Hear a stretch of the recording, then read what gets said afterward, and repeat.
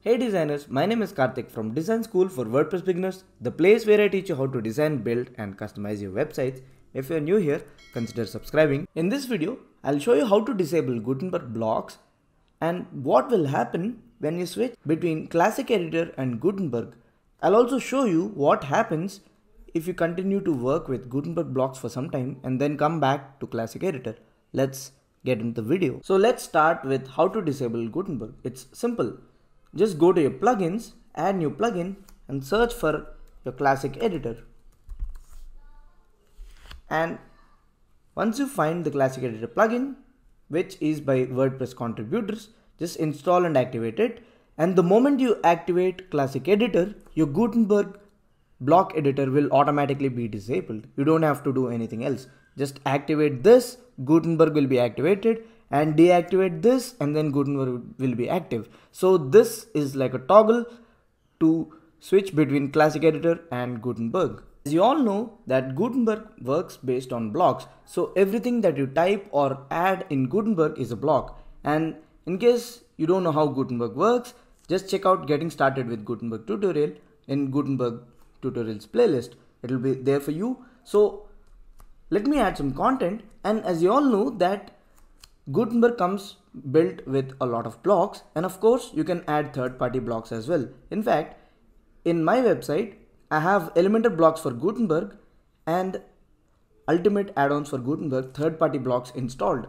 So what I'll do is that I'll compose two posts using Gutenberg. One using only the blocks defined by the first-party Gutenberg editor, which is the actual add-ons that come bundled with Gutenberg, and I'll compose another post that's truly made up of blocks defined by third parties such as Elementor and Ultimate add-ons for Gutenberg. So let's do it. So I'll just give it a title. I'll just call it first Guten post, and your Gutenberg editor inherits properties from the customizer or from your theme. So whatever you define in your theme, font size, font color, all those will be inherited by the Gutenberg editor, and that's how you work. You can check out Getting Started with Gutenberg tutorial found on the channel for more information. So I just typed in my heading and I'll type some text.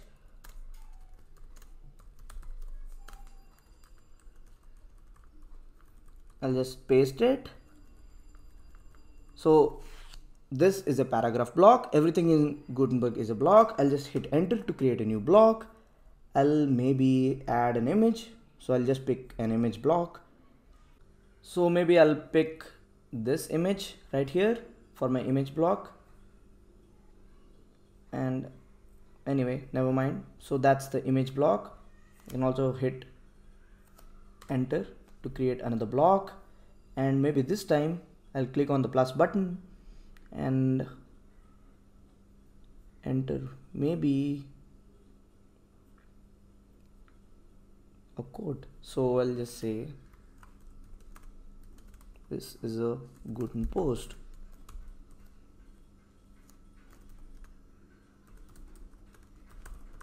So here I have three blocks on my post. The first one is by default the title of the page or post, and the second one is a paragraph block and an image block and a quote block. So let me publish this post. I'll just click on publish. So this is live now. So it will be available within my posts. I'll just go back and I'll create another post which is made up of only third-party blocks. So I'll just make another Gutenberg post or compose another Gutenberg post which is entirely made up of blocks from Elementor and Ultimate add-ons for Gutenberg plugin. So I'll just say this is my second Guten post, and then I'll not type any content. I'll just pick Elementor block and I'll just pick a page or template to insert into my Elementor block, and then I'll click on this Elementor block. I'll add another one after this, and this will be my Ultimate add-ons block. So I'll add something from Ultimate add-ons, Gutenberg Blocks plugin. So maybe I think content timeline, it looks good. So I'll just use this. You can also choose the number of items here. You can also reset it, and there are other settings for you. Adjust the white space, and I'll just click on publish. So I have two posts on my website. The first one is entirely made up of blocks defined by Gutenberg itself, and the second post is made up of blocks defined by third-party plugins such as Elementor and Ultimate add-ons for Gutenberg. So that's great. So the question here is, what happens when I work with Gutenberg for some time and then disable Gutenberg and go back to Classic Editor? Well, I'm pleased to tell you that if you use the right third-party blocks, you'll be able to switch between the Classic and Gutenberg plugin or the other way around seamlessly without losing any of your content or without breaking your website. Let me show that. So here's the preview when my Gutenberg editor is active. So this is the preview of the second Gutenberg post, which is made up of Elementor block and Ultimate add-ons for Gutenberg block. So this is the second block, and this is a post made up of blocks made up of the first party Gutenberg blocks. So let's go to plugins, and as I told you, when you activate the Classic plugin, Gutenberg will automatically be deactivated. So let's activate the Classic plugin, and let's see how that's affecting these two posts or pages. I'll refresh this one and also refresh the first Gutenberg post. So these are the posts or the content which are actually defined by my Gutenberg. As you can see, there's literally no change, and there's even literally no change in here. That's because these Gutenberg blocks are designed to work either way around. So you can either continue working with Gutenberg, and even when you switch back to the Classic Editor plugin, they won't break your website. That's the beauty of Gutenberg.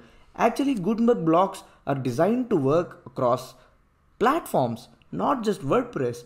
You can take Gutenberg blocks, put it on another platform, and it'll still work because these are all coded in HTML, JavaScript. So they're basically built on web standards. So they'll be displayed no matter what you're using. So it doesn't matter if you're really using Classic Editor or the Gutenberg editor. It's just your personal choice. In fact, let me go ahead and click edit post on both the posts, and let's see how that's shown on the back end. As you can see, this is my Classic interface, and it converts everything into a readable text. It's quite simple. So it converts everything into a readable text, and it converts each and every block and embeds them into my Classic Editor plugin or the Classic Editor block. So whatever you type will just become a part. So your quotes block will become a quote in Classic Editor, your image block will become an image, your paragraph block will become a paragraph. It's that easy. So it's okay, and it's actually great to use Gutenberg. And even if you decide to switch back, nothing's gonna happen. What about the other way around? Now that we've activated the Classic Editor plugin, let's go ahead and create a post in Classic Editor. And let's see what will happen when we deactivate the Classic plugin, and how to switch the Classic Editor blocks into Gutenberg blocks. So I'll just say this is my third Gutenberg post. So as you all know, my third Gutenberg post. So I'll just add some content. Lorem ipsum would be great.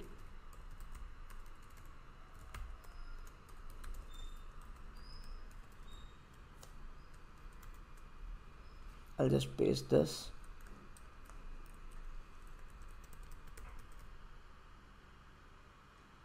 So that's one paragraph. I'll remove this. I'll paste the whole paragraph here. And then I'll maybe add an image. You know how to add an image by clicking on add media. This is kind of like the vintage way of doing things. So I'll just add this table. I'll just insert it. And I'll try to add something else. So I'll just say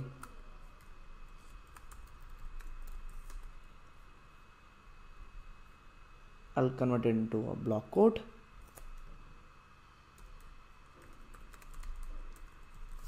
So we'll do that. And yeah, so this is a post composed by my Gutenberg editor, sorry, the classic editor. I'm actually willing to embed an Elementor template. So I'll just go to templates that I've designed in Elementor. I'll actually copy the shortcode of a template to see how that's compatible. So I'll actually use this shortcode. I'll just copy the shortcode from Elementor. It's a great plugin. So I'll just copy the shortcode and I'll publish the post using the classic editor. So the post is published. I can view the post. You can see that the URL here. So this is my third Guten post. There are my paragraphs, and remember, the customizer still remembers the settings that we have set when the Gutenberg was active. So literally your Gutenberg won't have any effect on your website, except that it will help you create your content in a better way. So the paragraph, so the text color and the fonts, everything will just be with your theme itself. So we have all the content here. So now that we've defined everything, so let's go ahead and actually deactivate the classic editor plugin.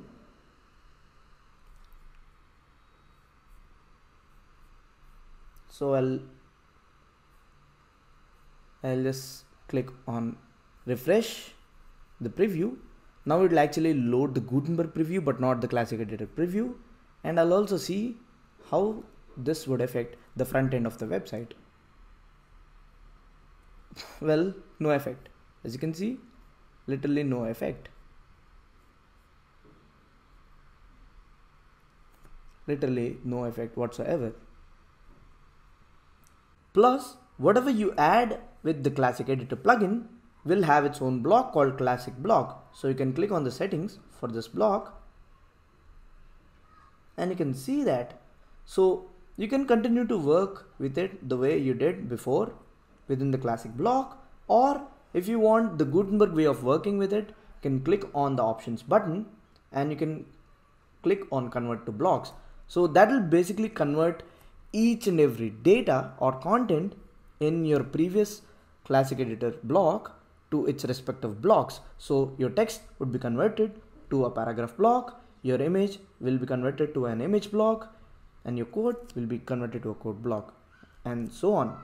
So you can work either way around, and Gutenberg is designed to give you the best possible experience. I don't know why there's a lot of negative press around this, but this is Gutenberg, and there's a lot more that Gutenberg do that the classic editor couldn't do. I'll show all that in the upcoming videos, so make sure you subscribe to the channel and stay tuned. I'll talk to you in the next video. Peace. And that's it for now, and hope you guys liked this video. If you did, make sure you give a thumbs up, subscribe to the channel, and let me know what you guys think in the comments down below. And if you need anything else, don't hesitate to ask. I'm ready to help you. Catch you in the next video. Peace.